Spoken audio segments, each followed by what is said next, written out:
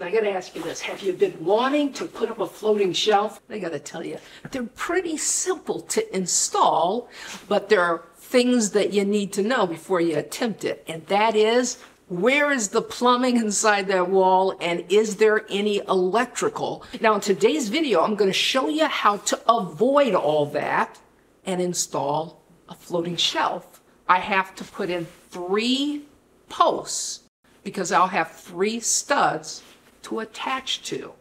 All right, it's time for us to start marking our studs. Now to do that, I'm going to use a tool called a Walabot.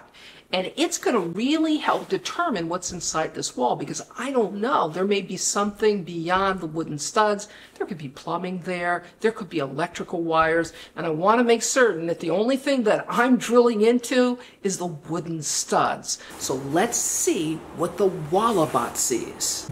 All right, I've got my Walabot here attached to my cell phone. The Walabot is behind it. Now I'm going to scoot to my right and pick up that stud there. There you go, folks. It's identifying it, and it can identify the stud center as well.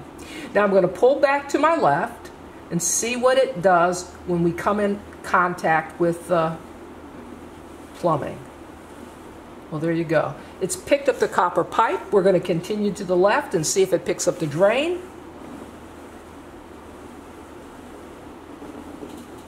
It's picking up the drain as well. So on the electrical mock-up, let me show you how that's done. All right, we've got our Walabot on our electrical wall, and what I know is that there's an electrical cable that's running across here. Now, as you can see, we're starting off on a stud, and we're going to slide to the right to see if we can pick up that wire.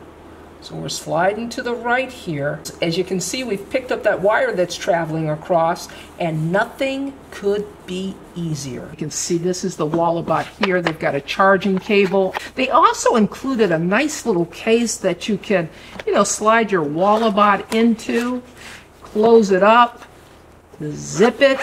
They provided a nice little bag so that if you're giving it away as a gift, well, there you go. You don't have to wrap it.